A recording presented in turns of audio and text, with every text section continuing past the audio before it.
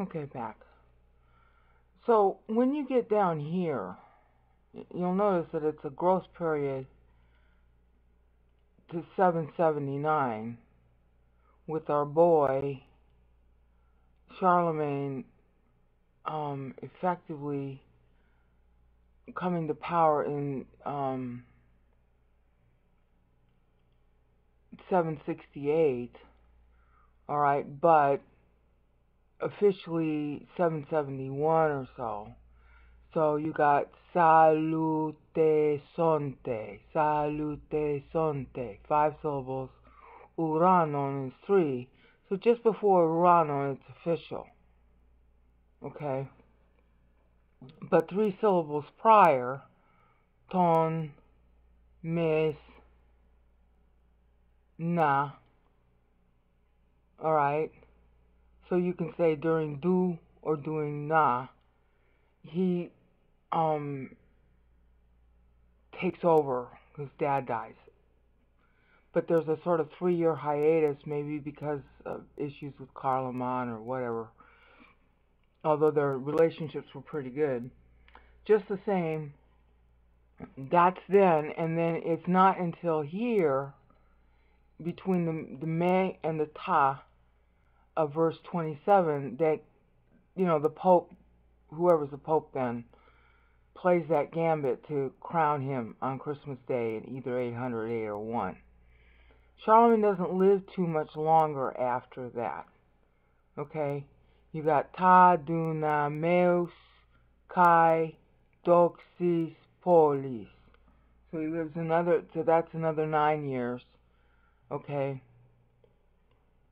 10 years, I guess, because this is 780 and 30 is 810. And then he dies. This is really interesting. He dies in 814. Okay? And this is so funny. Akromenon. 4 syllables. And what does it mean? Well, in the context, it means starting. But it has this connotation. Archon means ruler. So it's like the thing that rules the time. Okay? And right where the cursor is at the end of Archomenon is when Charlemagne dies. So when the Bible stops a person's life, okay, at the end of a word, it's kind of what do you want to call it? Compliment. Like with Constantine, he dies in the middle of proelpikotas in Ephesians 1:12. Okay, proelpikotas means first fruits, and the irony there, it's syllable 337 in Paul in Ephesians 1:12. The irony there, you know, prophetic irony, is that Constantine supposedly dies on Pentecost. Well, that's what the holiday was called in Hebrew. Translated to Greek. Proelpikotas, first fruits. Okay, that was the beginning, the first day of the countdown to Pentecost. And by cutting Constantine off in the middle of Proelpikotas, it means he didn't make it. I mean, that he saved or not, I have no idea. But if he saved, he didn't mature. It's a snub of his whole reign, because his reign stops, his death terminates in the middle of a word. Okay? Now, sometimes the Bible will terminate at a prefix. That can be a compliment depending on what the prefix is. Like archo means ruler. Archon is the word for ruler. Okay? So here, this idea of ruling, which in context is talking about the beginning of, a starting of. Okay? But even so, it's the head. It starts. It rules.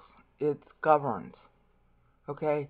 So that's a kind of compliment to Charlemagne. All right? It's not saying that he was mature, and it's not even saying that he was saved. It's saying that his rule was good. Okay? To end his life right there at that sentence. And it's saying something good about the polity, and it's saying something good about the people. That they were positive. It doesn't mean that they got their doctrine right. It meant that they were learning Bible. Because this whole thing is about tracing the word and its interest, and it's a progressively westward movement in the timeline of Matthew, and therefore also in Luke. Okay? And so then this is all about, you know, the expectation of seeing him, okay, his appearance, and the worship of his appearance. So it's kind of metaphorical for trying to tell you that interest in God is growing, all right, and it's growing primarily at this time. The poster boy of it, anyway, is in what we call France. Now, by the time you get here to the end, we're not talking about Charlemagne anymore. He died here. We're talking about, you know, Louis the Pious, who was pretty apostate, actually, who ends up becoming the successor Holy Roman Emperor. And all the territory that they started to gain, that they had gained under Charlemagne, starts to kind of fall apart. That's why this Kephalos is kind of satirical. Okay, it starts to sort of fall apart. And to see him coming, to actually see him revealed, well, yeah, no, because by this time, by 850, everybody's sort of, see, it's 820 plus 30, everybody's starting to get antsy again, okay? And after Pius, Louis the Pious, I think you have Charles the Bold or Charles the Bald, and that wasn't so good. Okay, so the thing to know once you get to 850 here is that the Lord had reserved the parable of the fig tree for syllable 1036 in Matthew. But our boy's only up to 8, you know, at the end of the verse, it's 840 equals 870 AD. And this is the timeline for church. And it's saying, you know, observe the parable of the fig tree, and this is how you know it's talking about church, in all the trees, not just Israel. But this has Israel mentioned in it because you got the word suk in there. Alright? So, telling you the parable about Israel means that Israel comes back into focus during this time, even in the West. So that's 850, 860, because this is elision. It's really a Crassus. So this is 850 here. This is 851, 852, 53, 54, 55, 56, 57, 58. Okay, 59, 60, 61, 62. So 862 is the beginning of the word suke, meaning fig tree, meaning Israel. So what was it about Israel in 862? She was overrun by the Muslims. Yeah, and they were starting to break up too. See, that's one thing about the Arabs. If they're not fighting against the Jews, they're fighting with each other. They just fight. Ishmael will be a wild ass of a man. Well, that's true for all of Abraham's other kids. You could argue it's true for all Abraham's kids. Jews are fractious. It's because they're so smart. It's because they're so free. And even in shul, if you went to shul as a Jewish kid, that's one of the first things you learn to do is to argue. And when you're in yeshiva as a semi-adult, one of your jobs, if you're studying at yeshiva, is you find a study buddy, which was made famous in the movie Yentl. You find a study buddy and you argue Torah to each other. You argue it. Well, if this principle is this, what about this principle is that? And if you actually read the Talmud yourself, you find Rabbi blah blah says yes, Rabbi blah blah says no, Rabbi Yidiya says maybe. See, you got two Jews, you got three opinions. Well, the same thing is true with the Arabs. Okay? It's because they're so smart. They can think circles around each other, and all they want to do is argue all day long. And the Arabs in particular, all they want to do is take what you got. There's an old proverb about an Arab comes and he steals all your forks. And then he negotiates with you the price to return 9 out of 10 of your forks. Okay? So, fig tree, Israel, Palestine, that was the name given by the Romans. Palestine is in something of a turmoil at this point, which is good, because just as this kingdom, even though it's starting to fall apart a little bit, just as this kingdom finally gets established and unified and it's friendly to the Jews, not as friendly by the time Charlemagne died, because he goes a little anti-Semitic at the end, but, not everybody all over the kingdom is paying attention to that. Okay? It's a little more friendly, so you have a massive influx of Jews during this time, because it was advertised as friendly. Charlemagne was telling Jews everywhere he could find them, come on over here, we're going to be friendly to you. Yeah, because he wanted copies of the Old Testament, and he wanted Jewish skills and all the rest of it, because they're smart.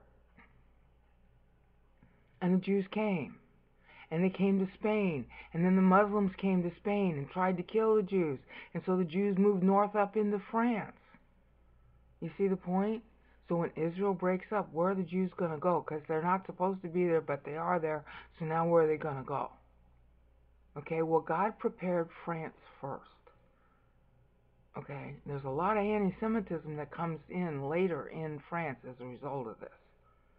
Wherever the Jews go, once they get someplace parked and they're nice and comfortable, then the people around them who are not Jews start getting anti-Semitic. It's ridiculous.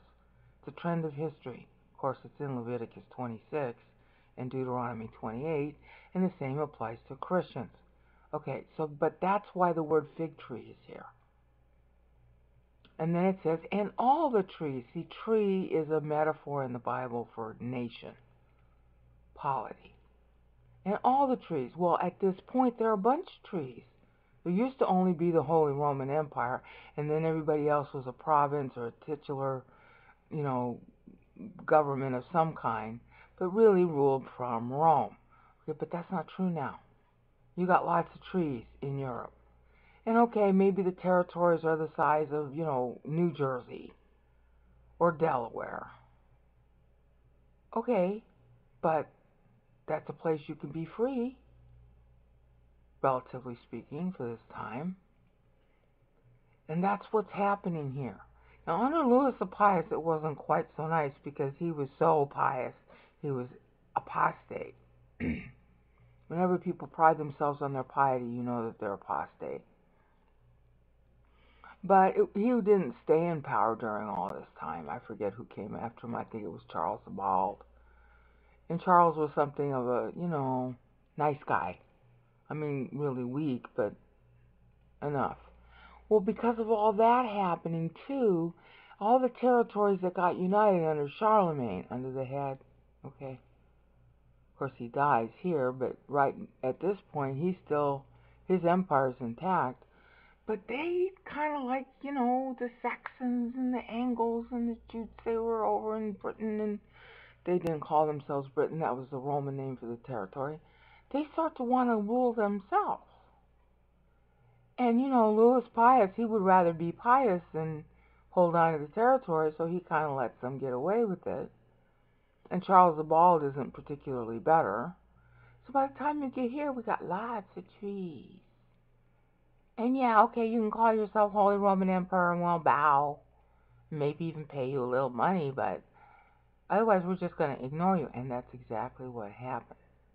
So by 870, we got a 91 here. And here's the point. We want all the trees. We got 24,000 Bible manuscripts. No one of them is perfect, but there's at least one of them for every verse that's got it perfect.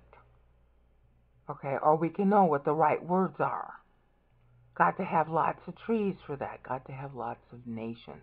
Got to have freedom to move and vote with your feet, so that you can have and be in a place where you are free to study the Bible, without someone trying to tell you what to believe. And that's why God calls this a 91 by the end of 870 AD. We got all the trees. See, learn the parable from the fig tree. What was the fig tree? Israel. What was her job?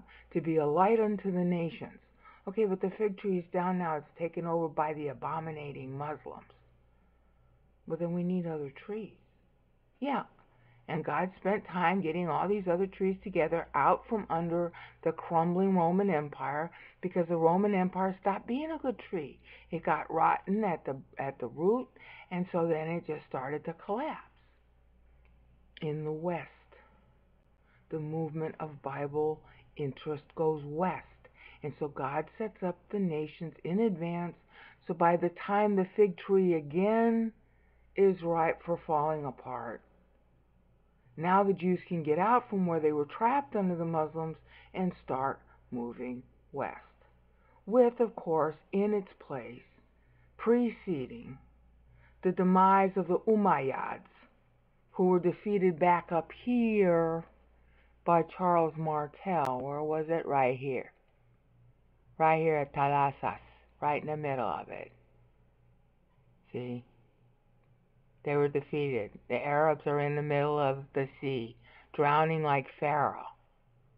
Got that? Cute, huh? Okay, so now the tree is freed up, because after they were drowned by Pharaoh, that didn't mean they were exiled from Spain right away. You had to wait a while. Okay, but by the time you get down to Suqain right here, the Arabs are largely either disinterested in having anything to do with control and politics, or they're so weak that they're just not paying attention. And now the Jews can move in to France. Now, 1,000 years later, or even 500 years later, that's going to be a problem.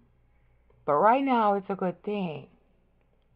They're moving up from Lombardy, because the Lombards weren't particularly nice, and neither were the more apostate Catholics who surrounded the Pope. Okay, and going too far to the east wasn't going to be too good, because then you had all those other pagan peoples that were around, and they wouldn't need to go farther north, because France was as far north as you could go, unless you moved east. You see the point? It was just prepared for them to exit.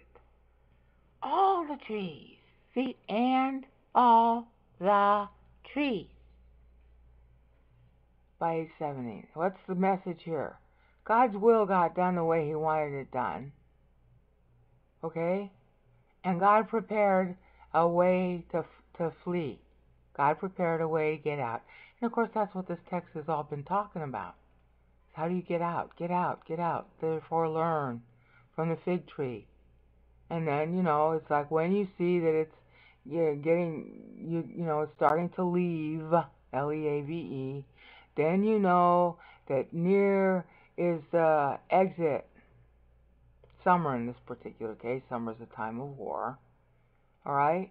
So this exiting, this exodus, keeps on going through 900. And I'll pick that up at the next increment.